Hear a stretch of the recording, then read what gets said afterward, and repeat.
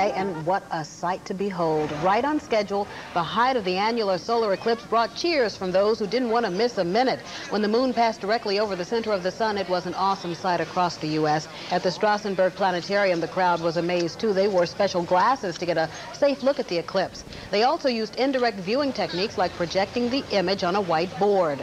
There were even high-tech telescopes for use by pros and amateurs alike. It's amazing. Just something else. I've never seen anything like it. It's pretty neat because I don't think until I'm a grown-up I'll ever see this again. Solar eclipse? Yeah, annular eclipse. That's the big event of the century for Rochester. I think we're very lucky, and it's a beautiful sight. And as soon as the eclipse reached its midpoint, or annularity, like that word, cheers went up from the crowd at the planetarium. Well, this was sensational for all of us, but especially for kids in school. One school south of Rochester put classes on hold, hoping that clouds would clear. Ray Lovato was in Livonia as students learned that science isn't just found in a book. Again, the one group, of course, is students with viewers who will go out the science exit doors.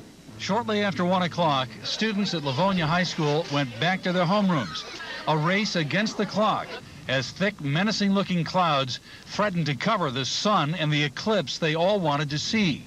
Because of the potential eye damage that can occur from looking at the sun without proper protection, no one without a solar filter will be permitted outside.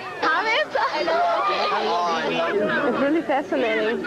Hilke Schultz indirectly traveled halfway around the world to see this. She's a foreign exchange student from Germany. You don't look through it, you can't really see it, and then you look through this thing and it looks like all weird. It's like all beautiful. It's great. It's neat. It's like a big circle with like a light around it. You know, it's always nice to be able to do something or see something for real when we talk about it in class. And so, you know, I've been teaching about annular eclipses for 18 years now. This is the first time I've ever seen one. I see just like a horseshoe-shaped clear line. It's really skinny, and the middle of it is black, completely black. With dark clouds all around, a patch of blue kept students in Livonia from being disappointed. Ray Lovato, News 10.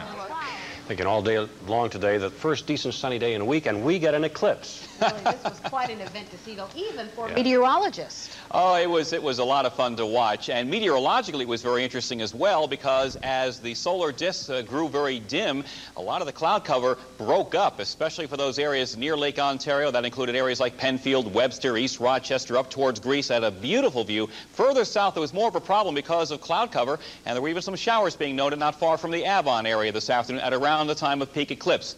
This was the path of annularity, moving very swiftly northeasterly at a speed of about 23 miles a minute. It finally moved off the coast of Portland, Maine, shortly after 1:42 this afternoon, and temperatures have dropped, according to my table here, dropped a good 6 degrees during the event. We'll have a complete look at our weather forecast coming up in another few more minutes as News 10 continues. All right, thank you very much.